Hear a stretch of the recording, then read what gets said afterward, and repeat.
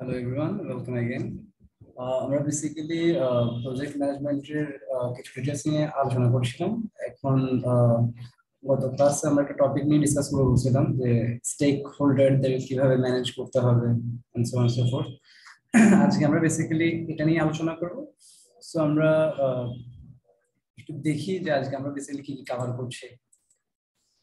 আজকে আমরা stake holders কারা এবং তাদের কিভাবে ডিফাইন করা যায় সেটা একটু দেখবো। আর আমরা এটাও দেখতে চেষ্টা করবো যে আমাদের টিপিক্যাল স্টেক হোল্ডার্স যেটা আমরা তাদেরকে কাউন্ট করতেছি আর তাদের কিভাবে ম্যানেজ এবং তাদের অ্যানালাইজেশনটা কিরকম হয় আমরা একটু আজকে এই লেকচারে দেখবো। আচ্ছা, ফার্স্ট যদি আমরা স্টেক হোল্ডার্স কারা এটাতে যদি ফোকাস করি তাহলে আমরা এটা in a word in a sentence বলতে পারি যে stakeholders are those persons or those entity যারা আপনার প্রজেক্টের থ্রুতে হয় ইফেক্টেড হচ্ছে কিংবা আপনি যাদের থ্রুতে ইফেক্টেড হচ্ছেন এতটুকুই। এটাকে একটু ইলাবোরেট করি এই সেন্টেন্সটাকে। ধরেন আপনি কোথাও একটা প্রজেক্ট রান করতে চাচ্ছেন, ধরলাম কোন একটা জায়গায় আপনি একটা প্রজেক্ট রান করতে যাচ্ছেন যেটার কারণে হয়তো কিছুটা ওয়েস্ট হবে, যেটা হয়তো পরিবেশের জন্য খুব একটা হেলদি না। এখন এখানে দেখা যাচ্ছে ওই এরিয়াতে আপনার কোনো কাস্টমার নাই, বাট আপনি যে জায়গায় প্রজেক্টটা রান করতেছেন ওইখানকার লোকালরা সামহাও আপনার প্রজেক্টের থ্রুতে এফেক্টেড হচ্ছে, কারণ তারা চাইবে না তাদের একটা তাদের এরিয়ায় কোনো ধরনের পলিউশন হোক কিংবা এই ধরনের কিছু একটা তারা চাইবে না। আবার দেখা যাচ্ছে ওই এরিয়ার গভর্নমেন্ট আপনার এই যে প্রজেক্টটা আপনি রান করতে চাচ্ছেন এটার ব্যাপারে হয়তো হ্যাপি নাও থাকতে পারে, যদিও তারা ডিরেক্টলি কিন্তু ইনভলভড না। সো স্টেক হোল্ডার্সরা যে আপনার প্রজেক্টের সাথে একদম কানেক্টেড থাকবে এমন না, তারা হয়তো কানেক্টেড নাও থাকতে পারে, বাট সামহাও তাদের একটা এফেক্ট থেকে যেতে পারে। সো বেসিক্যালি আমরা লিংক করার চেষ্টা করব যে তারা কারা যারা আমার প্রজেক্টের থ্রুতে এফেক্টেড হচ্ছে কিংবা আমি যাদের থ্রুতে এফেক্টেড হচ্ছে তারাই আমার স্টেক হোল্ডার্স। এখানে একটা ডেফিনিশন দেওয়া আছে, একটু দেখেন। ডেফিনিশনটা এটা বলতেছে people groups organisation that could impact or B impacted by the project. Basically আমি যা এক্সপ্লেইন করছি ওইটাই জাস্ট একটু বুকিশ ওয়েতে লেখা। আমি আগেও বলছিলাম যে আমার বুকিশ ডেফিনিশন একদমই এরকম হতে হবে তা না, আমাকে জাস্ট যদি আপনি বুঝিয়ে দিতে পারেন দ্যাট উইল সাফাইস। আচ্ছা, স্টেক হোল্ডার্স ম্যানেজমেন্টে আমাদের যখন আমরা থ্রোলি আগাবো দেন আমাদের ফার্স্ট স্টেক হোল্ডার্সদেরকে আইডেন্টিফাই করতে হবে যে those are my stake holders এবং তাদেরকে প্রপারলি অ্যানালাইজ করতে হবে। দেন তাদের এক্সপেকটেশন নিয়ে আমাদের ভাবতে হবে যে তারা কি এক্সপেক্ট করতেছে এবং তারা কিভাবে ইমপ্যাক্ট করতে পারে। এখানে একটা ব্যাপার রয়েছে, সেটা হচ্ছে পাওয়ারের একটা বেসিস থাকে যে স্টেক হোল্ডার ধরেন সে কিভাবে ইমপ্যাক্ট ফেলতে পারে এটার সাথে রিলেটেড আছে পাওয়ার। ধরেন খুবই লো পাওয়ারের একজন খুব বেশি ইমপ্যাক্ট আপনার প্রজেক্টে ফেলতে পারবে না। আপনার প্রজেক্টে ইমপ্যাক্ট যদি রাখতে হয় তার অবশ্যই some sort of power hold করতে হবে। এন্ড আমাদের ওই অনুসারে অ্যাপ্রোপ্রিয়েট ম্যানেজমেন্ট স্ট্র্যাটেজি সিলেক্ট করতে হবে যাতে করে আমরা ইফেক্টিভলি ওই স্টেক হোল্ডারদের সাথে কমিউনিকেট করতে পারি কিংবা তাদেরকে মোটিভেট করতে পারি কিংবা সামহাও এমন ভাবে তাদের সাথে ডিল করতে পারি যাতে করে আমার প্রজেক্টে কোনো ধরনের হ্যাম্পার না আসে। আচ্ছা, এরপর স্লাইডে আমরা দেখি স্টেক হোল্ডারদেরকে যদি আমি একটু জেনারেলি দেখতে চাই তারা বেসিক্যালি কারা হয়। আমার টপ ম্যানেজমেন্ট, আমার ম্যানেজার, আমার পেয়ার্সরা, ইভেন আমার রিসোর্স ম্যানেজার্স, আমার কাস্টমার্সরা, internal customers, external customers, both can be my stake holders. Government খুবই ক্রুশাল এবং খুবই সেন্সিটিভ একটা স্টেক হোল্ডার্স হিসেবে কাজ করে। কন্ট্রাক্টরস, তারপর আদার্স যারা আছে, ইভেন কাস্টমার না বাট পাবলিক যারা লোকাল আছে ওনারা, আমার land owner, interest group, anyone can be my stakeholders যার এইখানে কোনো এফেক্ট থেকে যেতে পারে কিংবা আমার দ্বারা যার কোনো একটা এফেক্ট হতে পারে। এই দুটা ক্যাটাগরিকে মিট করলে যারা যারা এই ক্যাটাগরিতে পড়বে সবাই আমরা স্টেক হোল্ডার্স।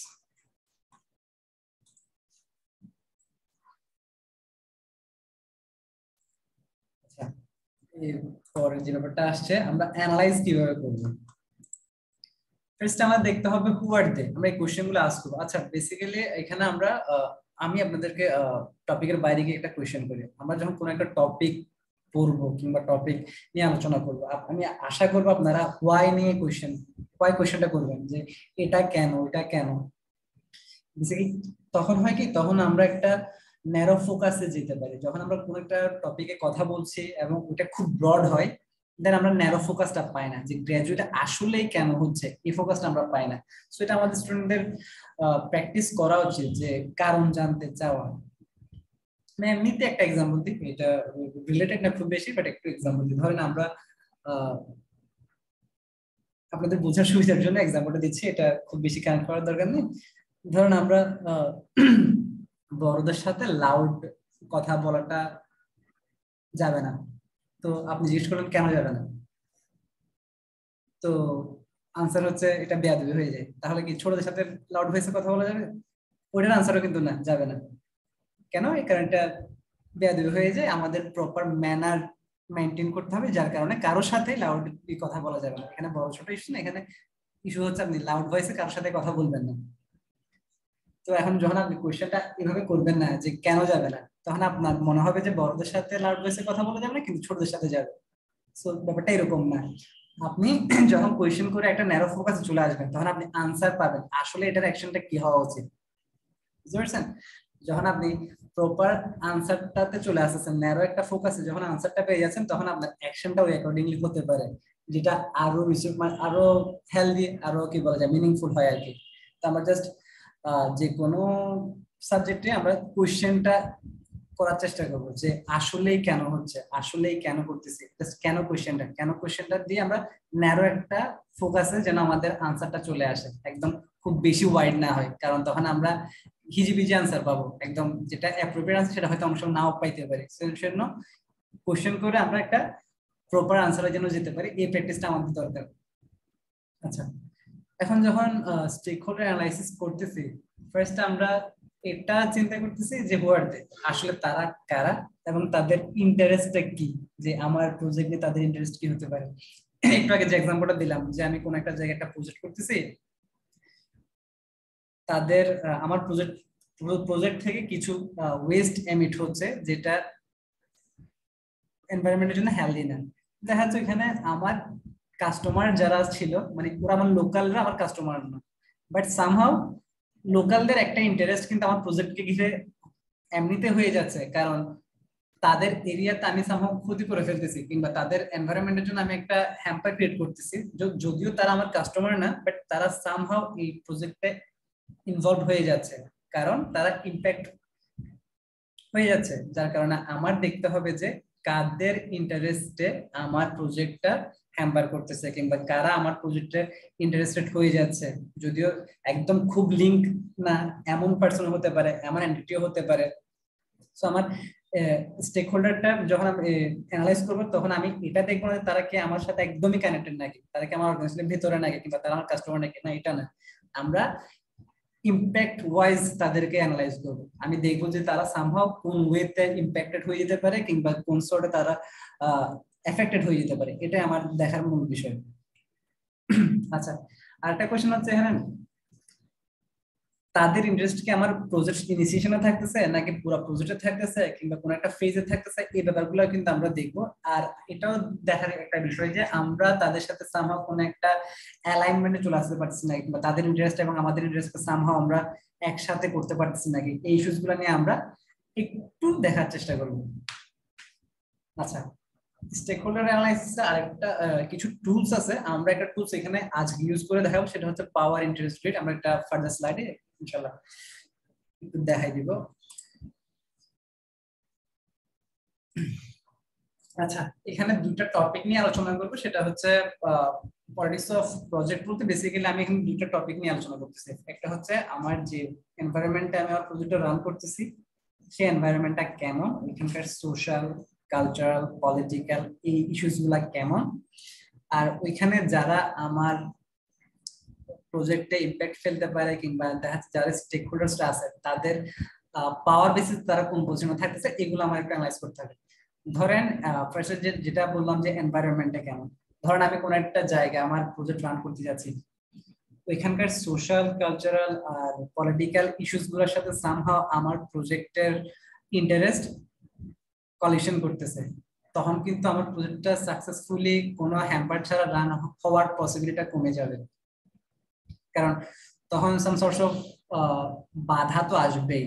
কারণ যখন আপনি যে জায়গায় কাজ করতে যাচ্ছেন তাদের ইন্টারেস্টের সাথে অ্যালাইন করে কিছু করবে না, তখন যদি দেখা যাচ্ছে আপনার পাওয়ার বেসিসে আপনি পুরোপুরি কভার করতে পারতেছেন না, তখন কিন্তু আপনি সাকসেসফুলি প্রজেক্টটা রান করতে পারবেন না। সো এটা বেটার হবে যেখানে আপনি প্রজেক্টটা রান করতেছেন এমন ভাবে ডিল করা যেন উভয় পক্ষ হ্যাপি থাকে। আপনি কোন একটা জায়গায় গিয়ে, ধরেন আমি এখানে কোন একটা প্রজেক্ট করতেছি, যেটা ধরেন আমরা আমাদের তো কান্ট্রি বেসিক্যালি সংখ্যাগরিষ্ঠ মুসলিম থাকে। তো আমি যদি এখানে এমন কিছু করে ফেলি যেটা আমাদের লোকাল সেন্টিমেন্টে আঘাত করে ফেলতেছে, তখন কিন্তু আমার প্রজেক্টটা প্রপারলি রান করতে পারবে না। ইভেন দেখা যাচ্ছে সোশ্যালি দেখা যাচ্ছে আমার প্রজেক্টটা এখানে যে সোশ্যাল কালচারটা আছে এটার সাথে কলিশন করতেছে, তখন কিন্তু আমি কোনো ওয়েতে দেখা যাচ্ছে স্মুথলি যে প্রজেক্টটা রান করার কথা কিংবা এটার অবজেক্টিভ গুলো যে আমি প্রপারলি পাওয়ার কথা, সেটা কিন্তু না পাওয়ার সম্ভাবনাই বেশি। কারণ আমি আমার অ্যালাইনমেন্টটা তাদের সাথে প্রপারলি করতে পারি নাই। সো এই ইস্যুস গুলো আমার খেয়াল রাখতে হবে। আর একটা আচ্ছা, সো সেটা করতে গিয়ে আমার কি করতে হবে, রিলেশনশিপ বিল্ড করতে হবে, আমার স্টেক হোল্ডারদের সাথে প্রপার রিলেশনশিপ বিল্ড করতে হবে। তখন আমার কি করা লাগবে, তখন এই যে বললাম আমার স্টেক হোল্ডারদেরকে অ্যানালাইজ করে তাদের ইনফ্লুয়েন্স কেমন হতে পারে, আমার প্রজেক্টে তারা কিভাবে ইনফ্লুয়েন্স রাখতে পারে কিংবা তারা কিভাবে এটাকে ইনফ্লুয়েন্স করতে পারে, এগুলো আমার অ্যাসেস করতে হবে। তাদের এক্সপেকটেশন আমার বুঝতে হবে যে তারা আসলে কি চাচ্ছে। তো এগুলোর জন্য থরো একটা আন্ডারস্ট্যান্ডিং দরকার, থরো একটা অ্যানালাইসিস দরকার যে আসলে কিভাবে কি ম্যানেজ করবো। এগুলো একটু ট্রিকি, বাট আমাদের এই অ্যাকর্ডিংলি কাজ করতে হবে। এখানে একটু উদাহরণ ধরেন, আমি লোকাল যারা আছে তাদেরকে আমি আমার পক্ষে রাখতে চাচ্ছি, পক্ষে না, তাদেরকে আমি আনহ্যাপি করতে যাচ্ছি না, যাতে করে আমার প্রজেক্টটা প্রপারলি রান হয়। তখন আমার তাদের ইন্টারেস্টটাকে জানতে হবে, তাদের ইন্টারেস্টটাকে বুঝতে হবে যে আমি কোনো ইভেন এমনও করা যায় যে আমার প্রজেক্টটার থ্রুতে এমন কিছু আমি দেখাতে পারছি যেটা তাদের ইন্টারেস্টটাকে বেনিফিট করতেছে। এরকম কিছু দেখা যাচ্ছে আমি আমার প্রজেক্টটাকে তাদের এই ইন্টারেস্টের সাথে অ্যালাইন করতে পারছি, তখন দেখা যাচ্ছে আমার প্রজেক্টে কোনো ধরনের হ্যাম্পার আসতেছে না, আমার প্রজেক্ট স্মুথলি রান হচ্ছে। আরেকটা হচ্ছে হুম সাকসেসকে ডিফাইন করার যে ব্যাপারটা, সাকসেসকে ডিফাইন করার জন্য বেসিক্যালি আমার এটা এনশিওর করতে হবে যে আমার অবজেক্টিভ যেটা ছিল সেটা প্রপারলি কি আমি মিট করতে পারছি নাকি, কিংবা প্রপারলি আমার অবজেক্টিভ অ্যাকমপ্লিশ করা হয়েছে নাকি, এই জিনিসগুলো আমার বুঝতে হবে। আমার স্টেক হোল্ডারদেরকে আমি চেষ্টা করব ইনভলভ রাখার জন্য আমার প্রজেক্টের সাথে, যাতে করে প্রজেক্টটা স্মুথলি রান হয় এবং কোনো ধরনের ডিসকন্টিনিউশন এখানে না আসে। আর স্টেক হোল্ডারদেরকে ইনফর্ম রাখার যে ব্যাপারটা, সেটা হচ্ছে সবসময় যেন তাদের নলেজে থাকে যে what is actually going on that project, তখন তারা আনহ্যাপি থাকবে না। তো যদি হেলদি একটা রিলেশনশিপ আমি বিল্ড করতে চাই আমার স্টেক হোল্ডারদের সাথে, first I need to be honest and truthful. তো এই ইস্যুস গুলা এখন খুবই খুবই ইম্পর্টেন্ট। যখন আপনি দেখা যাচ্ছে একটা হেলদি রিলেশন বিল্ড করতে চাইবেন না, তখন এটা বেটার যে আপনি যত পারেন স্বচ্ছ থাকবেন, ক্রিস্টাল ক্লিয়ার থাকবেন এবং অনেস্ট থাকবেন, তখন আপনার গ্রহণযোগ্যতা কিন্তু বেড়ে যাবে। আর আপনার প্রজেক্টটা এমন হওয়া উচিত যেন যেটা হতে মানে আনপ্রেডিক্টেবল কিছু এবং আনরিলায়েবল কিছু যেন না আসে, এবং আপনি যে ডিসিশন গুলো নিচ্ছেন সেগুলো যেন আপনি স্টিক থাকতে পারেন, এগুলো যেন হ্যাজার্ডাস কিছু না হয়। আর ধরেন কোন একটা কারণে আপনার প্রজেক্টের কিছু একটা গরমিল হলো কিংবা কোনো একটা প্রবলেম হলো, so it's better to take responsibilities for that mistake you have made and act accordingly. যদি আপনি এটা না করেন তখন দেখা যাচ্ছে আপনার প্রতি মানুষের অনাস্থা ক্রিয়েট হয়ে যাবে, এটা কিন্তু খুবই আনহেলদি। যখন কোন একটা অর্গানাইজেশন প্রতি একটা স্টেক হোল্ডার্স একটা গ্রুপ কিংবা একটা স্টেক হোল্ডারের অনাস্থা ক্রিয়েট হয়ে যায়, তখন কিন্তু ওইটাকে আবার আস্থার জায়গায় নিয়ে আসলে একটু টাফ। সো এটা বেটার যে আমরা অ্যাকাউন্টেবিলিটি নিব আমাদের মিস্টেকস এর জন্য এন্ড অ্যাকর্ডিংলি অ্যাক্ট করব। মিস্টেক করছি সেজন্য ওইটা অ্যাকাউন্টেবিলিটি নিয়ে যে আমি বাস ছেড়ে দিলাম এমন না, ওইটাকে শুধরানোর চেষ্টা করতে হবে, ওইটাকে শুধরাতে হবে। একটা লাইন এখানে লেখাই আছে যে সাপোর্টিভ স্টেক হোল্ডার্স আর এসেনশিয়াল টু প্রজেক্ট সাকসেস। এটা আমাদের অবশ্যই অবশ্যই অবশ্যই মাথায় রাখতে হবে, কারণ আপনি যখন স্টেক হোল্ডার্সদেরকে নিয়ে কাজ করবেন আপনি কিন্তু অ্যাজ এ হোল কাজ করছেন, you not working alone, you working as a group. যখন আপনি গ্রুপের সবাইকে নিয়ে কাজ করবেন তখন সবাই যদি সাপোর্টিভ হয় তখন আপনার প্রজেক্টের সাকসেস বাড়বে। সবাই কখন সাপোর্টিভ হবে? যখন আপনি এই মাত্র যে গুণাবলীগুলো বললাম সেগুলো প্রপারলি মেনটেন করবেন, তখন সবাই সাপোর্টিভ হবে। দেখা যাচ্ছে আপনি আপনার মিস্টেকস এর অ্যাকাউন্টেবিলিটি নিচ্ছেন, তখন দেখা যাচ্ছে এমনিতে তাদের যেভাবে রিয়েক্ট করার কথা সেভাবে তারা রিয়েক্ট না করে ওটা সাপোর্ট দিচ্ছে আপনাকে, যে না ইটস ফাইন, আপনি সমস্যা নেই, এটা করেন, এটা হতেই পারে, এই ধরনের বিহেভ করতেছে। কিন্তু যদি আপনি এমন বিহেভ করেন যে না আমি, আমার কোনো সমস্যা নাই, এটা আমার কোনো মিস্টেক না, এই ধরনের বিহেভ করেন, তখন দেখা যাচ্ছে ওরা এত পোলাইট বিহেভও হয়তো করতেছে না কিংবা সাপোর্টিভ থাকতেছে না। সো এটা খুবই ন্যাচারাল, কি বলা যায়, হিউম্যান ইনস্টিংক্ট আর কি। আচ্ছা, একটা পাওয়ার ইন্টারেস্ট গ্রিড নিয়ে কথা বলবো বলছিলাম, সেটা হচ্ছে এই জিনিসটা। এখানে দেখেন পাওয়ার ইন্টারেস্ট গ্রিড বেসিক্যালি এখানে আমরা ডিটারমাইন করব আমাদের পাওয়ারের সাথে ইন্টারেস্টের একটা কোলাবোরেশন, যে আমাদের পাওয়ারফুল স্টেক হোল্ডার্স কারা, আমাদের ইন্টারেস্টেড স্টেক হোল্ডার্স কারা, এই দুইটার একটা কোলাবোরেশন আমরা করার চেষ্টা করবো। এখানে একটা অ্যাক্সিস যেটা আপার দিকে গেছে, এটাকে আমি, যেটা পাওয়ারের যে অ্যাক্সিসটা সেটাকে আমি এক্স অ্যাক্সিস বলতেছি, ধরলাম এটা এক্স অ্যাক্সিস। আর যেটা ইন্টারেস্টের যে গ্রিডটা গেছে সেটাকে আমি ওয়াই অ্যাক্সিস বলি। তো পাওয়ার ইন্টারেস্ট যে গ্রিড বেসিক্যালি এখানে, আচ্ছা এখানে হাই পোর্শন লো পোর্শন তো আপনারা বুঝতেই পারছেন, এখানে তো দেওয়াই আছে। এখানে চারটা আলাদা আলাদা ব্লক আছে যেখানে কিছু ওয়ার্ড লেখা আছে, keep satisfied, manage closely, keep informed, monitor, এরকম চারটা ব্লক দেওয়া আছে। আচ্ছা, এই ব্লকগুলো বেসিক্যালি কি নিয়ে কাজ করতেছে? আমাদের কোশ্চেন হচ্ছে এটা, যে আসলে এই কোন ব্লকে কারা যাবে। আচ্ছা বাই দ্য ওয়ে, এই প্রত্যেকটা ব্লকে আমি স্টেক হোল্ডার্সদেরকে বসাবো। কিপ স্যাটিসফাইড যে পোর্শনটা আছে সেখানে কিছু স্টেক হোল্ডার বসবে, কিপ ইনফর্মড এখানে কিছু স্টেক হোল্ডার্স বসবে, ম্যানেজ ক্লোজলি এখানে কিছু স্টেক হোল্ডার্স বসবে যাদেরকে আমি ম্যানেজ করবো। আমার প্রশ্ন হচ্ছে কাদেরকে কোন পোর্শনে বসাবো, এটাই। আচ্ছা, আমি যদি স্টেক হোল্ডার্সদেরকে একটু চিন্তা করি, ধরেন আমি একটা কনসার্টের, আমার একটা প্রজেক্ট হবে যেটা হচ্ছে কনসার্ট, আমি একটা কোন একটা জায়গায় একটা কনসার্ট করবো, আমার প্রজেক্ট হচ্ছে এটা ধরলাম। তখন আমি আমাদের চিটাং একটা এক্সাম্পল দিই, যে চিটাঙে আমি একটা প্রজেক্ট করব, সেটা হচ্ছে একটা কনসার্ট, এটা আমার প্রজেক্ট। সো এখানে এই বেসিসে আমি সবাইকে সাজাবো, আমার এই প্রজেক্টে কে কে কিভাবে ইফেক্ট ফেলতে পারে ওটার বেসিসে আমি এই ইন্টারেস্ট পাওয়ার ইন্টারেস্ট রিলেটেড মধ্যে এদেরকে ফেলবো, যে আসলে কে কোন পোর্শন থাকতেছে, কাদের সাথে আমার কিভাবে ডিল করা উচিত। যদি আমি ফার্স্টে দেখি আমার স্টেক হোল্ডার্স ধরেন প্রজেক্টের সাথে রিলেটেড না বাট এখানে ইফেক্ট ফেলতে পারে, এরকম কারা আছে, যারা interest com but powerfully high, এরকম কারা আছে? ধরেন আমাদের গভর্নমেন্ট, তারা বসবে এমন একটা পোর্শনে যেখানে তাদের পাওয়ারটা কিন্তু খুবই হাই, কিন্তু তারা খুব বেশি ইন্টারেস্টেড কিন্তু হবে না। এই ধরেন পুরো একটা দেশের মধ্যে জাস্ট একটা ছোট জায়গায় ছোট কনসার্ট হচ্ছে, এটা নিয়ে খুব বেশি ইন্টারেস্টেড তারা হবে না। তারা বসবে এই পোর্শনটাতে, কিপ স্যাটিসফাইড যে পোর্শনটা আছে, এখানে আমাদের গভর্নমেন্টকে আমরা রাখতে পারি, কারণ they have immense power but they are not too much interested about that project. আচ্ছা, এর পরের পোর্শন হচ্ছে ম্যানেজ ক্লোজলি। এখানে যে স্টেক হোল্ডার্স গুলা বসবে তারা পাওয়ার, যথেষ্ট পাওয়ারফুল, পাওয়ারে তাদের অবস্থা হাই, এবং তারা ইন্টারেস্টেডও, আমার প্রজেক্ট নিয়ে তারা ইন্টারেস্টেডও।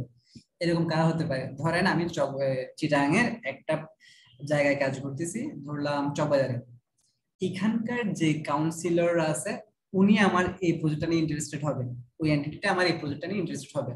এখন সে কিন্তু পাওয়ারেও হাই, সে কিন্তু সামহাউ ইন্টারেস্টেডও, কারণ আমি একদম ক্লোজলি তার ওইখানে ক্লোজলি কাজ করছি, আমি তার এরিয়াতেই কাজ করছি। সো এখানে যদি কোনো একটা কিছু হয় কিংবা কোনো কিছু একটা ধরেন রং হয়ে গেল কিংবা কিছু একটা পজিটিভ আসলো, সামহাও তারাও কিন্তু এফেক্টেড হবে, এবং যে যার কারণে তারা কিন্তু ইন্টারেস্টেড এটা এই জিনিসটা নিয়ে।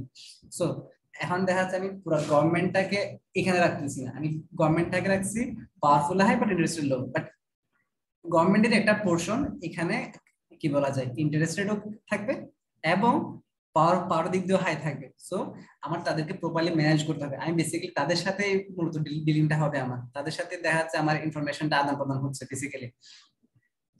আচ্ছা, এরপরে ম্যানেজ ক্লোজলির পরের পোর্শন যেটা, সেটা হচ্ছে ইন্টারেস্টেডে যথেষ্ট হাই কিন্তু পাওয়ারে লো, এরকম কারা হতে পারে? এরকম হতে পারে এখানকার লোকাল, যাদেরকে আপনি যারা খুব বেশি ইন্টারেস্টেড থাকবে আমার প্রজেক্টটা নিয়ে, বাট তারা খুব বেশি পাওয়ারফুল না। এরকম ধরেন কোন একটা জায়গায় যখন আমি কোন একটা এই ধরনের প্রজেক্ট করতে যাচ্ছি, আহ, যদি প্রশাসনিক সাপোর্ট থাকে তা আমি কিন্তু সামহাও প্রজেক্টটা রান করতে পারবো, লোকালও চাইলে এটা অফ করে দিতে পারবে না, কারণ এখানে অলরেডি এটা অথরিটি অ্যাপ্রুভ করতেছে। তো কিন্তু যদিও তারা আমার আমার ওই প্রজেক্টে খুব বেশি বাধা দিতে পারছে না, বাট তারা তাদেরকে ইনফর্ম রাখতে হবে আমার যে I am doing this, I am doing that. এটা কিরকম হতে পারে, যখন কোনো একটা কনসার্ট আমি এখানে করতেছি, এখানে দেখা যাচ্ছে পোস্টারিং হচ্ছে, মানুষজন জানতেছে যে এখানে এটা হচ্ছে, এই প্রজেক্টটাতে এখানে এরকম এরকম কাজ হবে এখানে, মানে ওভারঅল মোটামুটি একটা প্রজেক্ট নিয়ে তারা আইডিয়া পেয়ে যাচ্ছে, আমার প্রজেক্ট নিয়ে তারা আইডিয়া পাচ্ছে, বাট তারা কিন্তু খুব বেশি ইফেক্ট ফেলতে পারতেছে না। বুঝতে পারছেন, তারা খুব বেশি পাওয়ারের দিক দিয়ে খুব বেশি তাদের কি বলা যায় তেমন একটা অবদান এখানে থাকবে না আর কি। আর একটা হচ্ছে মনিটর যে ব্যাপারটা, ধরেন এখানে অনেক স্টেক হোল্ডার্স আছে যারা এই এই পোর্শনে যদি আমি কাউন্ট করি, আমার কিছু স্টেক হোল্ডার্স এমন হতে পারে যে এখানকার অনেক অর্গানাইজেশন আছে, আলাদা আলাদা অর্গানাইজেশন আছে ওই এরিয়াতে, তারা এই প্রজেক্টটা নিয়ে খুব বেশি ইন্টারেস্টেডও না, আবার তারা পাওয়ারফুলও কিন্তু, মানে পাওয়ার দিক দিয়ে কিন্তু তারা খুব বেশি হাই না। তাদের সেক্টরটা হবে এই জায়গাটা, তাদেরকে আমার মনিটর করতে হবে যে what actually they are doing, and তাদের চিন্তা ভাবনাটা আসলে কি, আমার জানতে হবে যে আসলে কোনো ঠিক কি বলা যায় প্রবলেম কিছু হয় নাকি কিংবা কোনো ধরনের ইস্যুস কি এদের থ্রুতে অ্যারাইজ করে নাকি, জাস্ট আমি মনিটর করবো। কিন্তু খুব বেশি যে তারা আমার প্রজেক্টে ইফেক্ট ফেলবে এমন কিন্তু না। বুঝতে পারছেন? তো এই পোর্শনটাতে বেসিক্যালি কারা বসতেছে তাহলে? লোকাল অর্গানাইজেশন গুলা, লোকাল কোম্পানি গুলা এই পোর্শনটাতে বসতেছে, যারা এই প্রজেক্টে খুব বেশি ইন্টারেস্টেডও না, আবার পাওয়ারের দিক দিয়ে খুব বেশি হাই না। এখন যখন আমি এই গ্রিডটাকে এভাবে সাজাই ফেললাম, আমার আমি জানতে পারতেছি কাদের সাথে আমার কিভাবে ডিল করতে হচ্ছে, মানে কাদেরকে আমি কিভাবে মনিটর করব কিংবা কাদের সাথে কিভাবে আমি কমিউনিকেট করব, এটা বেসিক্যালি এই পাওয়ার ইন্টারেস্ট গ্রিড থেকে আমি বের করতে পারতেছি। দেখা যাচ্ছে আমার সবচেয়ে যে সুপেরিয়র অথরিটি, তাকে আমার সামহাও স্যাটিসফাই রাখতে হচ্ছে, কেন? যার কারণে কারণ সে যেন আমার প্রজেক্টে হ্যাম্পারের কোন একটা সুযোগ না দেয়, যেন তার থ্রুতে কোন একটা হ্যাম্পার না আসে, কারণ যেহেতু সে পাওয়ার দিক দিয়ে হাই, তখন যদি সামহাও সে আনহ্যাপি থাকে কিংবা স্যাটিসফাই না থাকে, তখন হয়তো প্রজেক্টে একটা নেগেটিভ ইম্প্যাক্ট পড়তে পারে, কারণ সে পাওয়ার দিক দিয়ে হাই। তো ওই জন্য তাকে স্যাটিসফাই রাখা উচিত, যদিও সে টু মাচ ইন্টারেস্টেড না, বাট সামহাও যদি একটা আনহ্যাপি কিছু চলে আসে, হয়তো প্রজেক্টে এটা নেগেটিভ ইফেক্ট পড়বে। তো যখন আমি আমার পুরো স্টেক হোল্ডারসদেরকে এই পুরো গ্রিড গুলাতে প্রপারলি বসাতে পারছি, আমি বসাই ফেলছি, তখন আমি বুঝতে পারছি কার সাথে আমার কিভাবে ডিল করতে হবে।